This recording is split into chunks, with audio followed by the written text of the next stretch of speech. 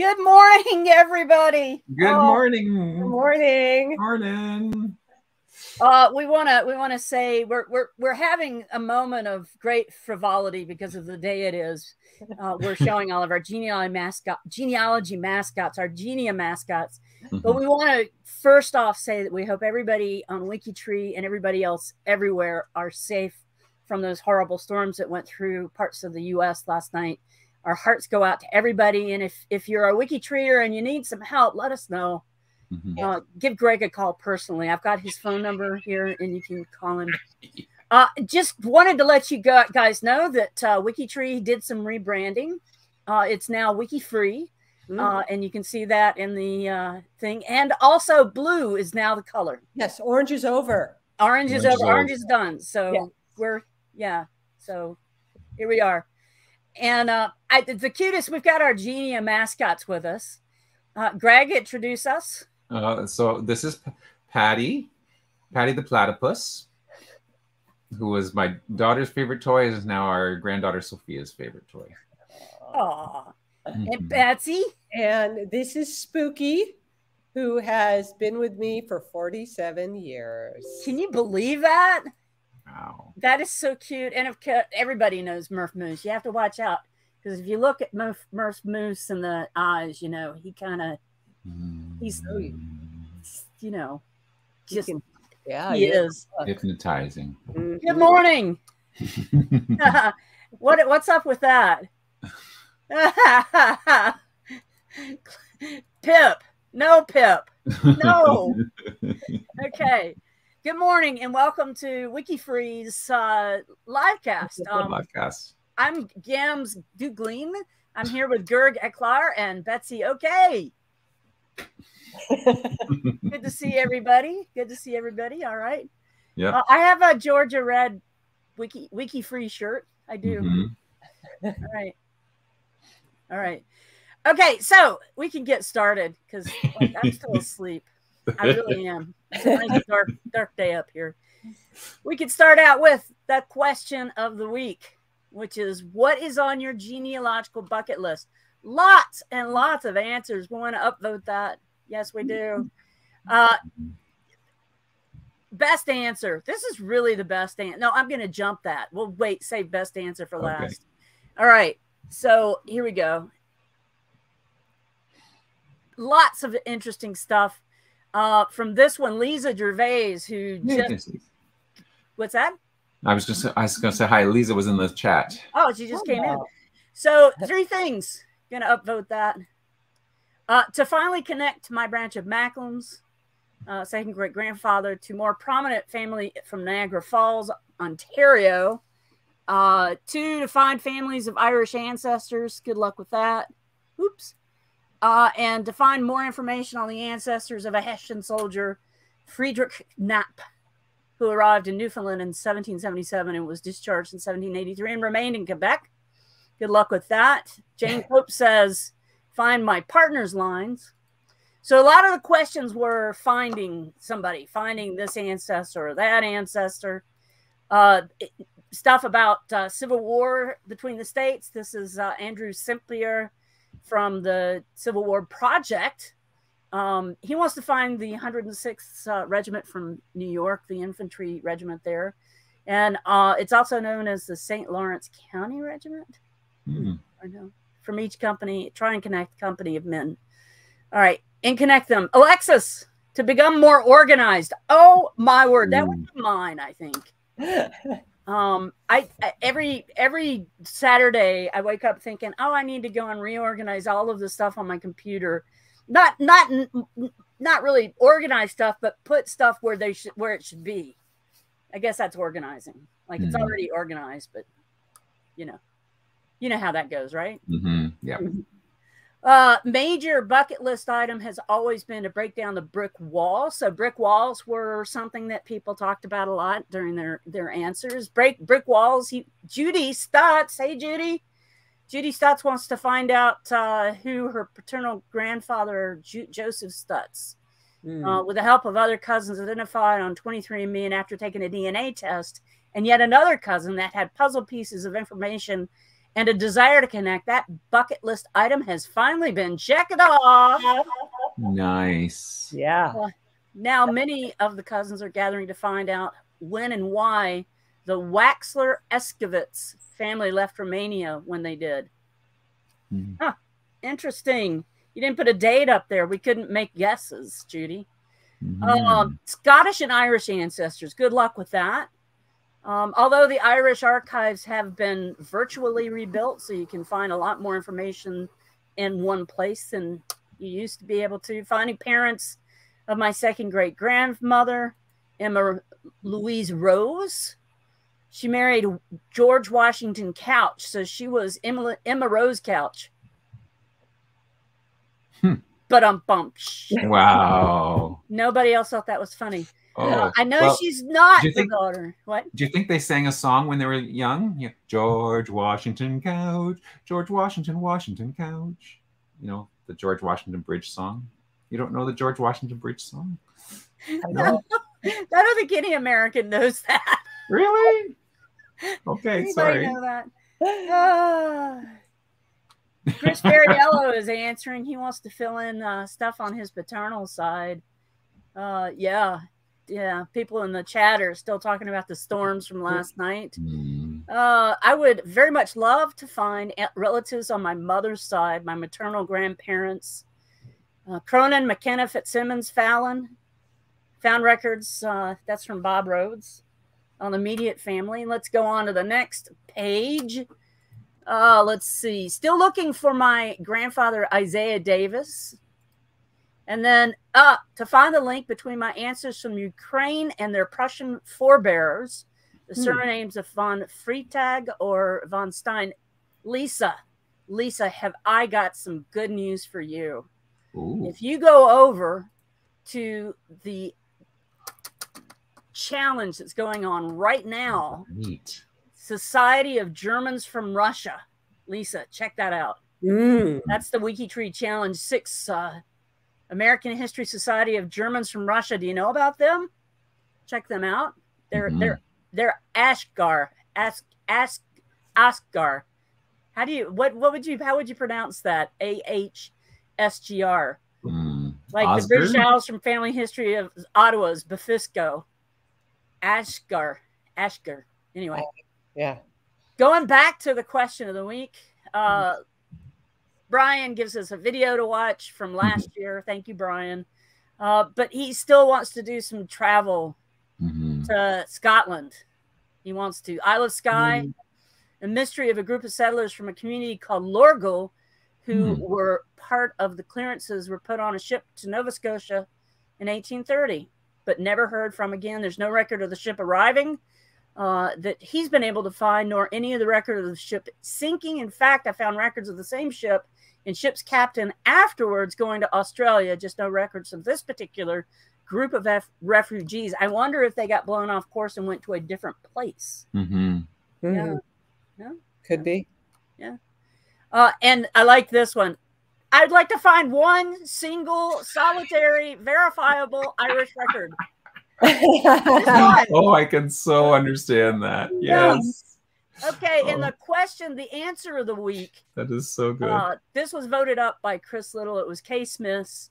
I guess putting off meeting any of my ancestors as long as possible is foremost. I read that 4 or 5 times before it clicked into me what he was saying. Then trying to figure out which ones to spend an eternity with. What if you don't like the ancestors that you need in eternity? An old guy once worked with said that he didn't want to go to heaven because all of his ex-mother-in-laws said that is where they plan to spend eternity. And they were some of the meanest people he'd ever met. Mark Twain was torn between heaven for the weather and hell for the company. I guess thanks to genealogy, I'll know several either way, however it goes. I love it. As far as a bucket list, who is the next brick wall to fall? Where is the next rabbit hole? I love that answer, and that is definitely the best answer for the question of the week. So there we go. That's fantastic. Awesome. Oh, neat. Good stuff. Well, following along that nicely is the profiles of the week. because that last one, I can't remember the name now. I should have. Kay Smith. Kate, no, the one before that, the one who said just to find one verifiable English or Irish record, yeah. That was Matthew Sullivan. Matthew, yes. Oh, Matthew, you're so right, because the Irish records are hard to find, depending on what you're looking for. Yeah, though I did find, because I'm working on this project for a friend of mine, his family is all Catholic, and the Catholic church records are there's a lot of those available. So. But if your family wasn't Catholic, then it's not quite as easy. In Canada, the Drouin collection has a lot of other stuff in it as well, like because sometimes the Catholic clergyman in the area was the only clergyman. Right. So they ended up doing other kinds of stuff too. So that's true. That's true. Yeah. But anyways, yes. So we just the WikiTree challenge prior to the American Germans in Russia. Anyways, that combination. John Tyner is your biggest fan, by the way. Oh, that's nice, John. That's great. Oh, John, good stuff. Thanks. Was the WikiTree challenge that just ended to benefit the Northern Ireland Family History Society, and so we've got a number of Irish notables to look through today. So. Let me put my cursor on the right here. What's that? You see a typo? Where's this typo? We don't see no typo. I don't know what you're talking about. I didn't create that page, so if it's a typo, that's not my fault. Yeah, it is. It's all your fault, Greg. It's all my fault. So I did notice there was a typo in one of these profiles, and I should have gone in and edited it before we went live, but I didn't, because I kind of felt that if I did that, but then my name would show up here in the and get credit for the most recent edit, and I thought, well, I didn't do any other work except change one little typo, so that doesn't deserve all the credit. Yeah. And that's my excuse for. So apparently, Jonathan Swift is a cousin of mine, 15th cousin, 10 times removed, but have to go back to the 1200s to find the common connection. So he is our profile, the highlighted profile for this week. Reverend Jonathan Swift, turns out, because he did go and become a member of the Church of Ireland, I believe it was. He had 3 different positions that he held, clerical positions. He was a dean at St. Patrick's Cathedral, and he was actually buried in St. Patrick's Cathedral. But he was also a prebend. He held the prebendary of Dunlaven and then the prebendary of Kilroot. So what's that? I have a point here. John Tyner, I was going through the thing. He says he met one of the profiles of the week this week. Really? I'm hoping all of them are alive. Just no. Yeah. None of them are alive. I don't think. Okay, go ahead. Sorry. We're gonna have to. So, John, don't tell us yet. Yeah, no, don't tell us yet. Don't tell us. Let us guess which one. Okay. Because that's very curious. I'm pretty sure it's not Jonathan Swift. No. Unless you have a time machine. Pretty sure it's not him. But anyway, I had to look up what a prebendary was.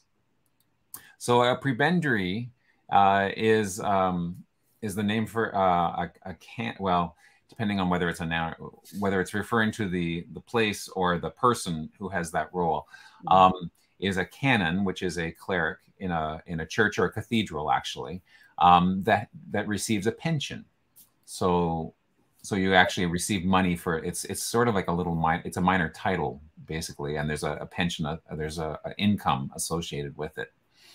So, but do you have to do something for that? Well, you would probably have to do something for the church, like it'd be whatever a canon, CANON, whatever that cleric does, right? Okay. So it's some type of church administration or whatever. Mm-hmm. Anyways, moving on. So he was born on the 30th of November, 1667, parish of St. Werburgh's in Dublin. Second child and the only son of Jonathan Swift and Abigail Eric.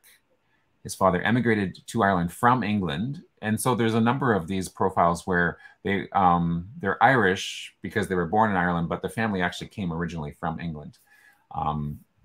possibly because they were some of the English landowners and holders and stuff.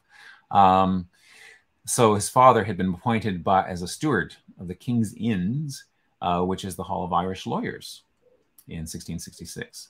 His mother had been born in Dublin after her. Her father was a vicar at Leicestershire, England. So again, the mother was born in Dublin, but the father came from England. But he was prosecuted for holding an unlawful nonconformist conventicle and forced to relocate there. And anyone know what a conventicle is? No. I had to look that one up too. Basically, this is his father who was convicted. Yes, this is his. Yeah. Actually, this would be his maternal grandfather who was convicted. This is why his mother ended up being in Dublin. Yeah. But a conventicle is an illegal, or relating to a convent, or relating to a conventicle. Yeah. So in this case, it means holding an illegal meeting. A conventicle originally signified no more than assembly and was frequently used by ancient writers for a church. At semantic level, conventicle is only a good Latinized synonym for the Greek word church. So he was holding illegal church sessions. Oh. That's exactly it. Yes. And apparently that they didn't like that. But anyways, his father had died before. His father died before he was born. His mother left him the care of a wet nurse, and he was raised by his father's older brother. Went to Kilkenny School, one of the best prep schools, at age 6, and then went through Trinity College, Hart Hall, Oxford, which was later Hertford College. He had Meniere's syndrome, so a disease of the inner ear. So he got vertigo, deafness, and fatigue sometimes. He became a secretary to Sir William Temple, who was an influential political diplomat, and that's where he met someone. He became named Esther Johnson, but he used a nickname for her, and they became quite close in later years. He did join, let's see here. Where did it say he joined, which church it was? But anyway, he joined the church, and then he has a number of clerical appointments. So Stella was he first met her he was her tutor when she was young. And then eventually they became quite close. And there's a theory that Stella, Esther Johnson, that they were secretly married, but the research notes say that even though there are some people who've gone on the record say they were, there's other evidence or other people that claim that they weren't, and even a suspicion that they were in fact related, that his father really wasn't Swift, but actually a Temple. And this is your closest match, Betsy. Swift, yes. Yeah. Interesting. But anyways, in his first, the interesting thing, in his first clerical appointment, he was, where are we here? Now I've lost where it was, but he was dismayed by some of the people who were there, so that led him to his first satirical writing, which was the Tale of Tub, written for the universal improvement of mankind. So that was his first satire, and all this satire was published under a pen name, including Gulliver's Travel by Lemuel Gulliver, which is the one that, of course, everyone's most famous with. But I'm thinking this guy had lots of nerve penning something called A Modest Proposal for Preventing the Children of Poor People in Ireland Being a Burden on Their Parents or Country. Like, wow. That's just, wow. Satirical. Satirical? Yeah. Yeah. Look out for the pitchforks, people. Anyways, that's Jonathan. What up at the top, what does DST stand for? DST. Oh, I don't know. I missed that. Dublin, probably not Dublin Saint. All right, something to research. Yes. Daylight savings time, no. No, probably not that. Where's John? John. John. What is DST?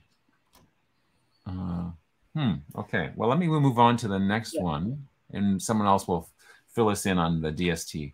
Henry George Ferguson. So I was kind of hoping that this guy would be my closest because so he was born in 1884, 4th of November in County Down. Excuse me.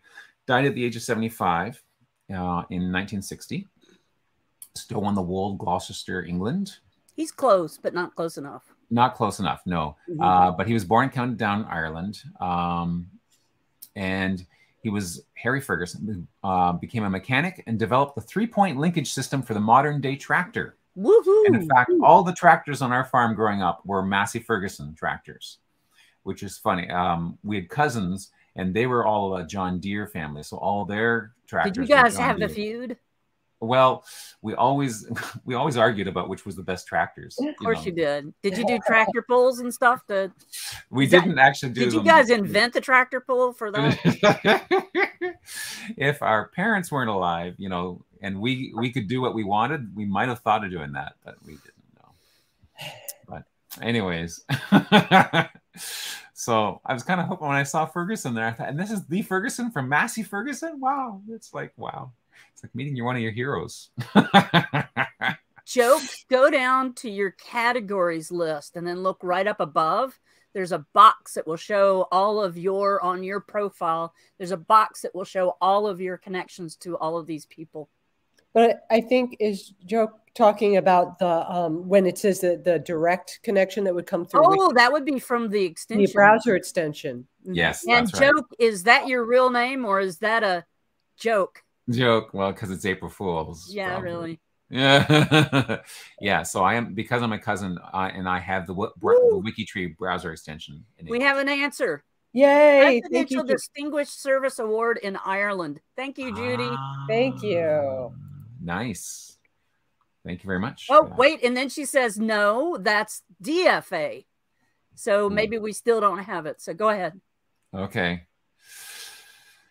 Okay. Yeah. So his tractor improvements were patented as far away as Australia. They were certainly patented in Canada and the US. So very, very successful with that. Then we have his marriage and his family. He had a daughter. He and his brother designed the first airplane to fly in Ireland, the monoplane, in 1909. He also developed a Formula One race car, which debuted in '61 Grand Prix. And then there's a few other things here. And isn't that the year everybody wants to watch the Grand Prix? It's the '61 Grand Prix. Is it? Isn't that the one that was so immortalized in some of the movies with Steve McQueen and stuff, I think? Oh, maybe. I'm not into racing, so I missed that. So that's cool. And then, of course, Meg's favorite, Arthur Guinness. Yes. Is this your closest? No. My closest is Harry Ferguson. Ah, there we go. So we each couldn't get the one closest that we wanted. No. Arthur Guinness, born in 1725, Oakley Park, Selbridge, Ireland, and passed away at the age of 77, 1803, in Beaumont, County Dublin. Of course, he's famous for being the creator of the Guinness Stout and the founder of the Guinness Brewery, St. James Gate. So his place of birth has been subject to question or family tradition. And so sometimes it's the home of his Reed grandparents, because the custom then was for the expectant mother to go back to her parents' home to give birth. I guess presumably her mother would still be alive and would be a little more caring and understanding than the husband, who wouldn't know what to do with a new birth. That's my guess on what that family tradition was about. But he kind of makes sort of sense. Woohoo! Yeah, that's Tyner. Impressive. 10 degrees. Wow. Oh, but he still wouldn't have been away. He still couldn't have met him. And he couldn't have gotten a free beer. Couldn't have gotten a free beer from him. No. Yeah. But 10 degrees. I have a picture of me in front of the Guinness place in Dublin. Wow. So I'm wondering, John, are you actually related? Or is it 10 degrees through a marriage? So he Oh. says, John Grattan Guinness married my first cousin 5 times removed. Okay. There we go. Very cool. So he married a daughter and an heiress of William Whitmore. And they had at least 21 children. 21 children. That poor woman. And I noticed you said gosh. at least, Greg. Yeah, at least. Of which only 10 or 12 survived to adulthood. Like, I mean, first of all, going through that many pregnancies. Yeah. But then to lose half of them, like, that's just heartbreaking. Absolutely. Wow. I wonder. That poor woman.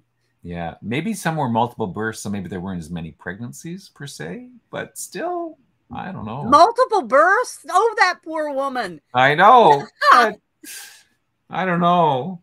If you had twins, like if there a bunch were twins is, I don't know. I don't know. I don't know what to say.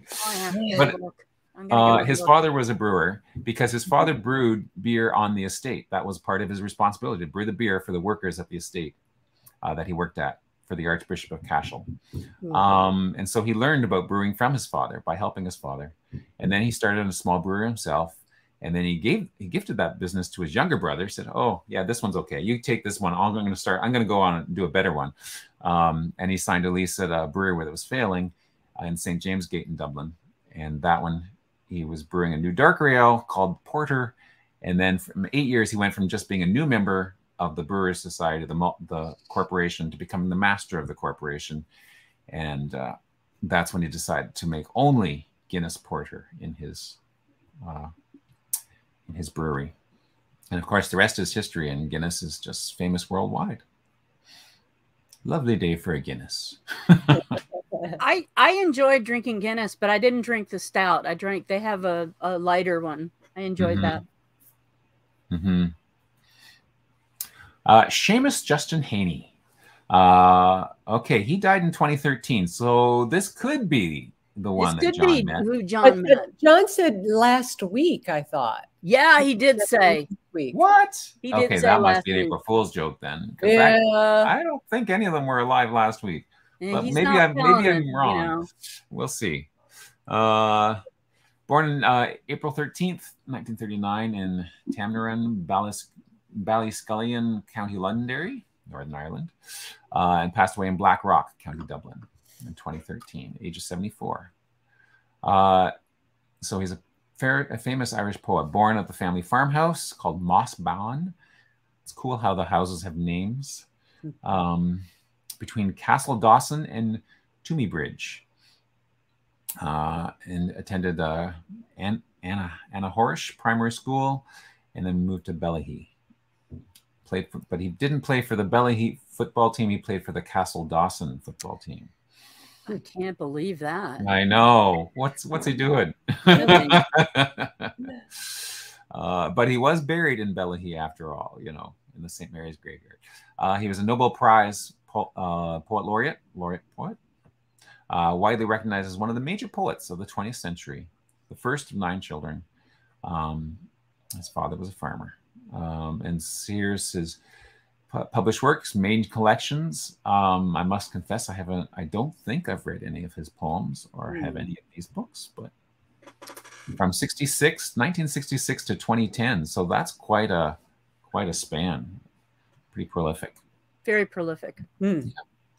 And if you're interested in doing more research, Prony, which is the public records of Northern Ireland, holds some of the letters and cards written by Seamus Haney, along with some newspaper cuttings. So that's some interesting, primary source material there. John Wilson Kyle, rugby player. Born on the 10th of February, 1926 in Belfast, Northern Ireland. Died 27th November 2014 in Bryansford, County Down, Northern Ireland, 2014. So within John Tyner's lifespan as well. So possibly could have met him. Youngest of 4 children. His father was a manager at the North British Rubber Company. And he attended Belfast Royal Academy. He excelled at boxing, cricket, and rugby. But he also studied medicine and became a doctor. He made it. So here's a whole bunch of rugby terms that will mean a lot to some people and will just be words, random words I'm reading for others. He made his debut at out half for the Ireland rugby team, age 19, against England at Lansdowne Road in 1946. He won 46 caps for Ireland, nicknamed the Ghost. He won a Grand Slam with Ireland in 48, toured Australia, New Zealand with the British and the Irish Lions. That was the team he was on in 1950. He played 19 matches, including all 6 tests and scoring 7 tries. My son Ben played rugby, so I'm good. I understand all that. You understand everything there. Yeah. And he became captain of Ireland, of the Ireland rugby team in 1953. I hated going to his games. That is a rough game without any pads or helmets or anything. That's, ooh. Yeah. So there you go. So, but he outside of rugby, you said it's a really rough game. Yes. Outside of rugby, he read American poetry and plays. Yeah, and he liked listening to good music. And he held a Bible class every Sunday, maybe praying for all the people he heard on the pitch. And you said he was a doctor eventually, right? And he was a doctor, yes. Very well rounded. He had 2 children, was married, and then he became a doctor because he saw the damage that was done during rugby games. That's right. And so after he retired from rugby, which was in 63 and 66, he moved to Zambia. So guess who he met? You have met Seamus Heaney. Heaney. But last week? I didn't see him say last week in the. Oh, I thought you said he said. I thought I saw that, but I could be wrong. Yeah. Okay. So that was a good guess because you did guess that was who he met. I did guess that was one he could have. Yeah. Yeah. That's right. But yeah, so very impressed. So after his rugby, then he went and did good work being doctor in Zambia and also apparently in Indonesia as well. So very impressive. William Boyd was born 4th of July, 1931, Glengormley, County Antrim. And he was one of the profiles from the challenge. Let's see what they did, because I remember it didn't have very much on it. Okay, well, let's look at his ancestry is now pretty full. Ooh, well done. That. Wow, and some of these go further back, right? Let's see if we go to David. Yeah. It goes back another generation. Yeah. That's very impressive.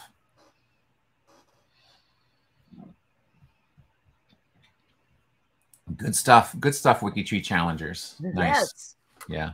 So I have a friend who was born on the 4th of July, but he was actually born in Ireland. Actually, now I'm thinking of it as well. But he doesn't have a profile here. He's still living. No.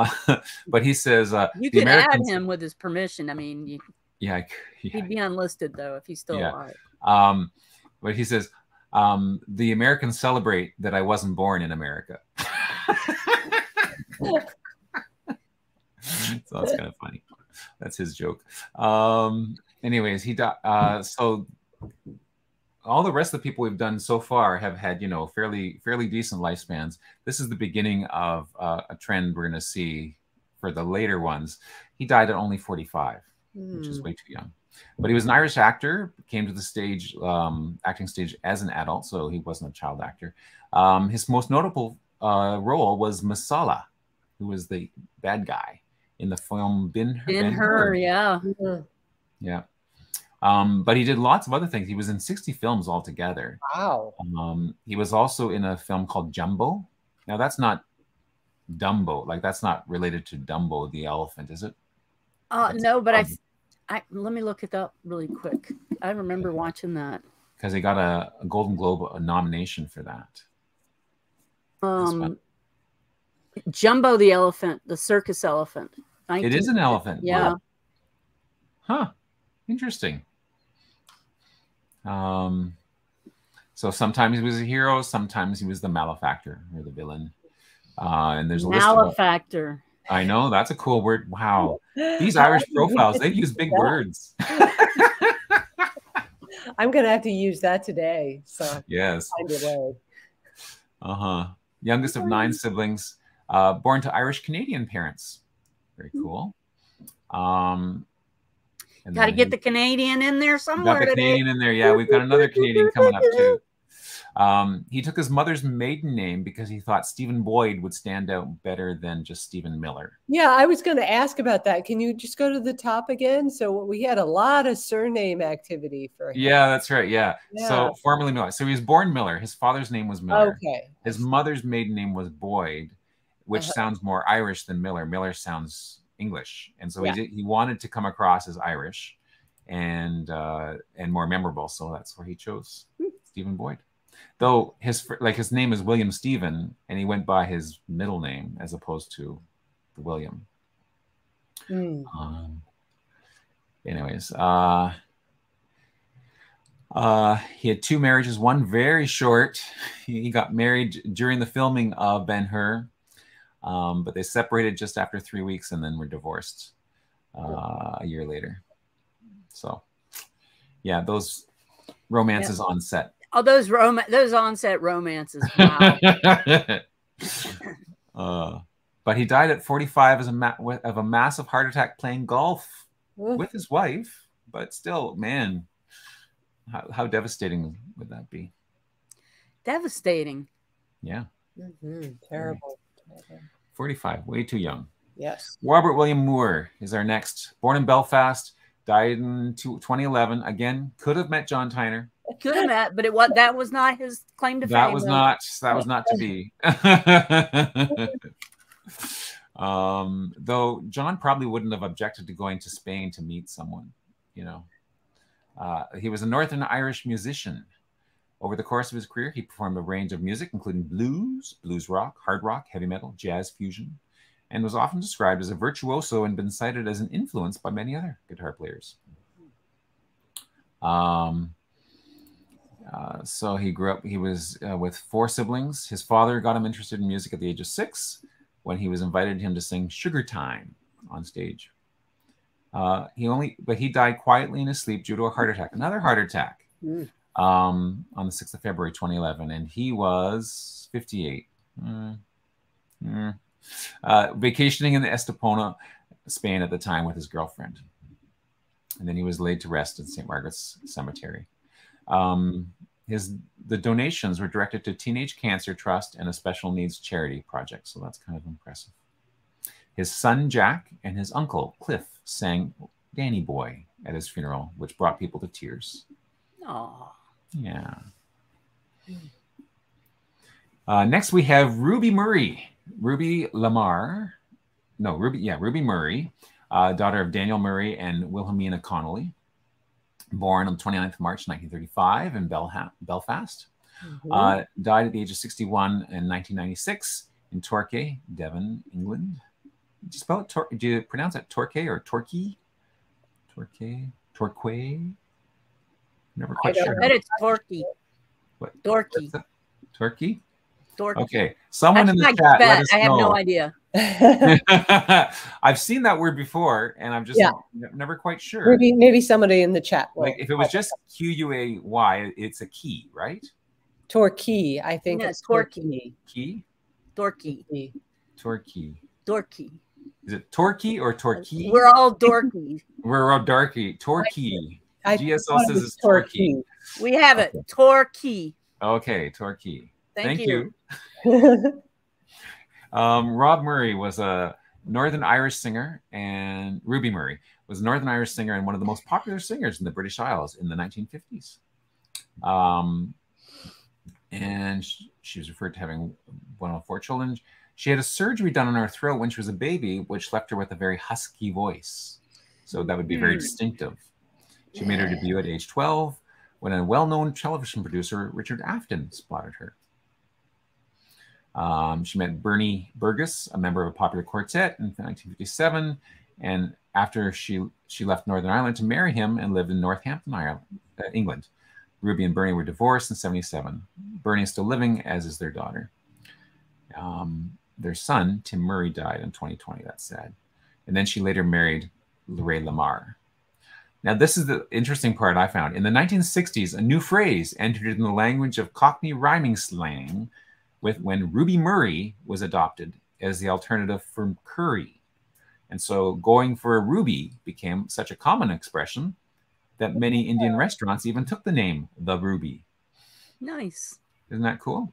So then I had to remind myself how the Cockney rhyming slang worked and what that meant. So the way it worked was, for those who don't know, you take a phrase which has, multiple words, so like Ruby Murray, and you substitute, you use the last word, Murray, you look for something that rhymes with that. So curry rhymes with Murray. Mm-hmm. But instead of saying Murray, you actually use the first word, ruby. So you're saying, I'm going for, you want to say I'm going for a curry, but just I'm going for a ruby, knowing that ruby means Murray, Murray rhymes with curry. It's like a code. It's a code. It's a weird code. And I actually looked up on Wikipedia, it has some examples. I'm going up the apples, when you actually mean going up the stairs, because stairs rhymes with pears, apples and pears. I hear your grand dog. Yeah, our grand dog is yeah, there. I'm going to cross the frog because I'm going to cross the road, frog and toad road. I'm just using the one. I'm not making this up. I'm following what Wikipedia is saying here. Apples and pears, Old Joanna, Ocean's 11, Barney. That's people are throwing out other code for you there. Oh my goodness. Old. Yeah, I don't, unless they're on here, I'm not sure. This hurts my brain. It does, doesn't it? It's wild. But anyways, I thought that was interesting. So there we digress. Francis is really? Us digress? I know. Shocker. I know. You know what? For April Fools, we should have just done everything straight with no digressions. That would have been the foolish thing. Yeah, really.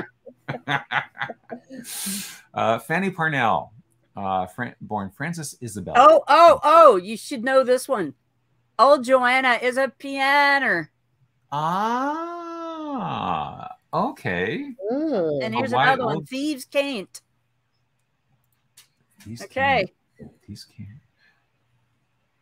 Go ahead. Sorry, apologies. Oh man, I didn't interrupt you. That's okay. Yes, Elle did. Born in County Wicklow, Ireland, died in 1882 at the age of 33. Another tragic early death. She was an Irish poet and an Irish nationalist. She was born at the Avondale Estate in County Wicklow, and she was described as a poet. The poetess of the family, knew every book in the library at Avondale. She was a regular little Irish rebel, dark hair and hazel eyes and very witty. Her father, John Henry Parnell, and his family belonged to the Protestant Anglo-Irish landed gentry, but her political and social views seem to have come from various other sources. So her mother was the daughter of an American naval commodore, and that fed some of her anti-British sentiments. And her grandfather had written novels and pamphlets attacking the English injustice. So she was famously in favor of the tenants' rights and home rule for Ireland. She wanted to have she was a poet and writer at a young age, using a pseudonym.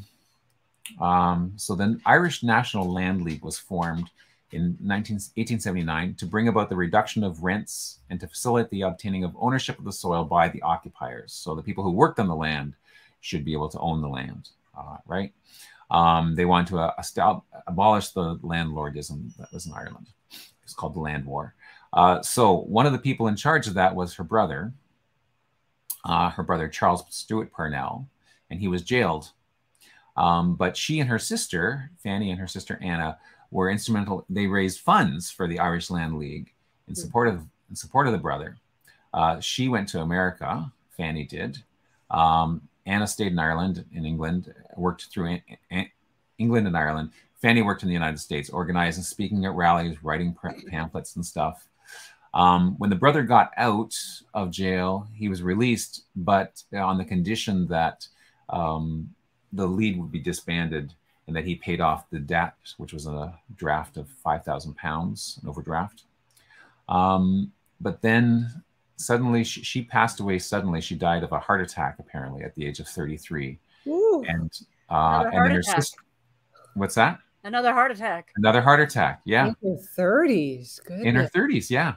And then her sister couldn't deal with that, and she suffered herself an attack, a physical and mental collapse after that. So a sad ending for both, but there you have it. Poor Fanny Parnell. William James Peary, born in Canada, in Quebec City, in fact, in Canada East. So they wrote Canada. Well, you know what? The parents were English, so they would have called it Canada East. But if you were born in Quebec City in that time and you were French speaking, you would have just called it Bas Canada, which is basically Canada East, Lower Canada. So interesting. He was granted 2 titles, but he was the only one to hold the titles. So they were created newly for him, and they were extinct upon his passing. So short-lived titles, barony and a viscount.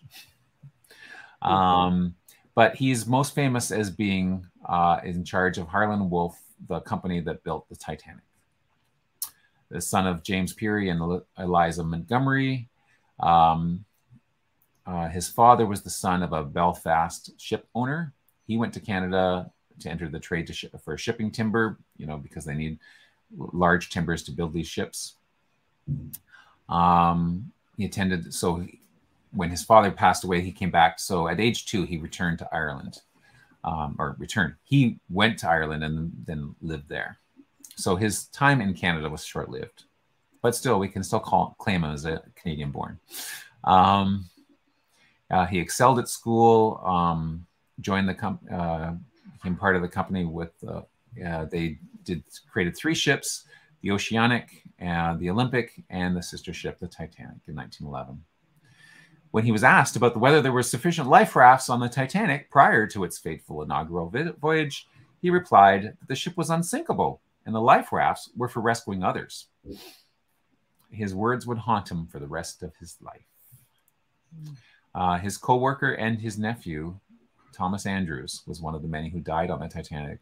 And in fact, he himself was supposed to be on that voyage, but he took ill prior to the departure, so he couldn't go. There we go. He was, despite that, so in 1906, he was created the first Baron Peary for valuable service to the government during the war, and the first Viscount Peary in 21. So there we go. He died of pneumonia, though, aboard a ship following a business trip to South America.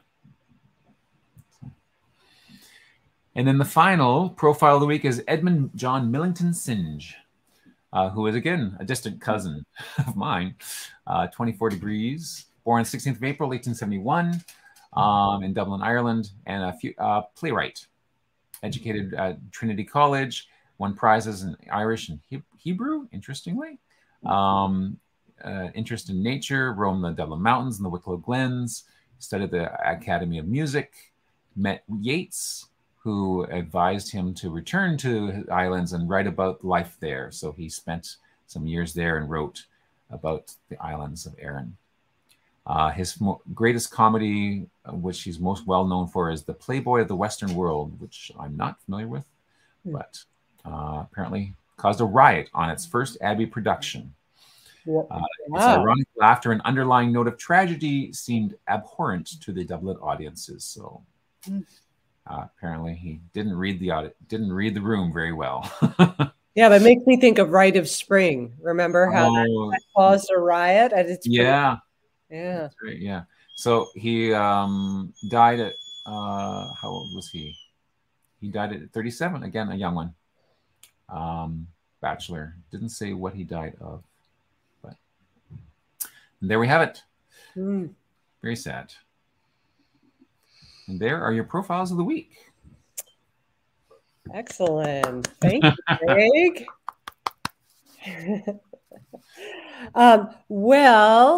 There were a few more sport photos that came in this week. Ooh. So I thought we could look at those. So we have, I can't, honestly, I can't remember if we saw this one last week. Yeah, I think so, because someone was saying Meg was saying that's not rock climbing, that's wood climbing. Oh, okay. All right. Well, here it is again. Rock but it says they're practicing. So they're maybe practicing for rock climbing.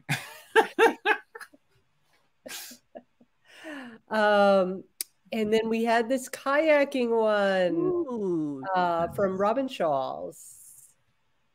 That's beautiful. In Tasmania, Australia. That's pretty. Gorgeous. And then here is wiffle ball. Oh. I love the really sharp looking caption here. Nice. Yeah. Let's see who did this. Oh, Dieter. No. I can't remember who. Maybe it was, I guess it was Wesley. Yeah. And this was also in the G2G post, and they said that it was a tradition at family gatherings to always play games. So this was a family gathering. Yeah. So next month, April's theme is couples. And I checked this morning, the G2G post just went up this morning, and there were no photos yet in either the free space page or the G2G post. So find your photos of couples and put them up there. We will look at them. Also, yesterday was the final day of the first ever We Will Rock You. Yes. Nice. And we rocked those 5 people. You rocked, eh? Good. We will have a wrap-up video on next Thursday. We don't have a link for it yet, but watch the AON's what's happening on WikiTree in April G2G post, and the link will be up there, and it'll be at 6:30 Eastern Standard Time, 6:30 p.m. Thursday. There's actually a lot going on because then later that night I'm doing a new member Zoom, and that's back to back with something else, and so yeah. Wow. People, but luckily you can catch things on the video. So yeah. And to wrap up on my week of iPad use. Yes. My final verdict is I was pleasantly surprised. Nice. Yes. And I really agree with Greg that I would not do anything that involved a lot of heavy writing, but certainly for just, creating profiles and adding sources and that sort of thing, it worked just great. Great. We had a really good response in the G2G when I asked about it a couple of weeks ago. Are we seeing that now? Yeah. So this is from Alexandra Schultz. I'm not sure if she's in the chat, but I thought really good comments here. She uses a Bluetooth keyboard, and I would, now that I'm back this week, I wouldn't let her. We wouldn't let her. No, you were being strict with me. Yes, that's right. And a Bluetooth pen. I didn't even. I guess that would help. I actually, when I was playing around with WikiTree Plus, and I looked for suggestions on one of the profiles I had created, I had put the death place as United States I. Which I think I might not have done that if I was typing, or if I had something more precise. Right. So, and if you had a keyboard, then the restriction of not doing something with lots of writing would be gone away. So you could, in fact, with a keyboard, the iPad could totally take over. Yeah. Alexandra even shadows via AirPlay to a TV for reading sources. Wow. I thought that was a great idea. Very cool. Like me, she doesn't use the app. She uses the web-based versions of, Ancestry and Family Search. She did mention about not adding in browser extensions. And I do want to speak to that because I had not previously had any extensions on my Safari on the iPad, but I went to add Sorcerer, and it was very easy. So I didn't know what I was doing, but I figured, well, what's the worst that can happen? And let me just try it. And it is $5 you have to purchase Sorcerer to put it on your iPad browser, but just Safari in particular. That's just wrong. But once I authorized that charge, it just popped up. It was painless. We appreciate you going down that rabbit hole for us. Yeah. And the split screen mode that Alexandra mentions it, and I and Greg had mentioned it. I think my iPad is too old. That's possible. I Googled like how do I do a split screen, and I didn't have the things to allow me to do that. And my iPad's about 6-7 years old. Yeah. And I think mine is because they come different sizes, right? So on mine, if I do split screen, then I can see enough on each generally. Right. But if I had a smaller one, like my wife has an iPad mini, it's a little too small. Like you can do split screen on it if it's recent enough, but I don't know if it's workable. Right. So, but it is handy to have the two sides open and able to. Oh, I can see it would be. Yes. Yeah. Yay. That's so fun. And we had the reason that got started was that there was somebody in the Appalachian Project, shout out, who actually sent me a message after the live cast and said that they were on an Apple iPad and they couldn't keep up, or they couldn't do stuff on their iPad quick enough. And I said to Betsy, there's somebody in the Appalachian Project who is not having a good time using an iPad with WikiTree. And Betsy said, "Oh, well, I got this." And she jumped in with both her feet, all 5 of her feet. Yeah. Thank you so much. Yeah, no, it was fun. I learned a lot. We have something coming up this week on WikiTree. What's happening around? Betsy already mentioned the Thursday night stuff. We've got you're here with us this morning, so the Saturday Roundup livecast is almost in the tank. Alice is doing what do you want to know about WikiTree Plus? Yeah, on the 5th. We're doing that together. Yeah. Are you going to be in there with them for us? Yeah, I'm the host, so I feed him the lines, and then I feed him the questions, and he gives all the answers. That's a good one. 9 o'clock. New member Q&A with Betsy Coe. There you go, April the 6th. We'll be here on April the 8th next week for the Saturday Roundup livecast, and probably back in WikiTree has changed its color scheme. So we're blue. We're so blue, and it's Wiki free. Not WikiTree, Wiki free. Bingo's coming up on the 14th for the Cemeteries Project and the Titanic Project. Kind of interesting that we were talking about the owner of the Titanic company. And we got other things coming up. Bio builders, people who died before their 18th birthdays. Connect Canada Notables, Black History Heritage Notables, G2G Integrators, Long Challenge, Jetty, Puritan Great Migration, the Sorcerers, U.S. Black Heritage Connecting, the Connect-a-thon. The registration is open. There you go. Let's go to that one. Look at that coming up. Yeah. I'll be there. I haven't signed up yet, though, so I should. Oh, you should. I should answer this post. Yeah. Oh, and I just realized that the other new members Zoom, we're doing it on the 16th in the midst of Connect-a-thon. That'll be interesting. We wanted to stay away from Easter. It would have normally been on Easter, but I'm assuming the cornbread catchers are a team this time. But if not, I'll switch over. The Appalachian Project isn't a team yet. But really, no, they're still under Virginia, so they're part of the Virginia stuff. Yeah, I'm Team Canada this year. This round. This round, I'm Twisted Thistle. So I just signed up. That's as easy it is as it is. Look at that. There we go. All right, so back to where I was. There we go. So we've got that coming up, and then the ongoing the U.S. governors. So check it out.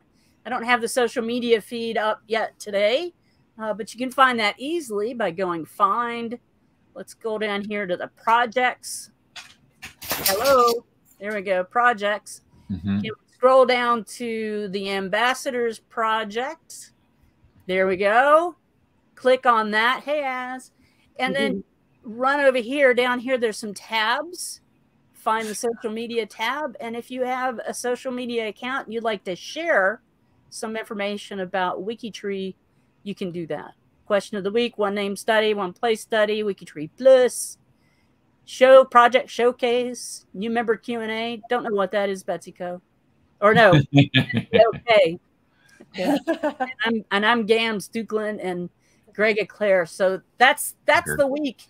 So you guys have a good week, and we'll see you next Saturday. And I'll see Pip in the other meeting that he's telling me to go to.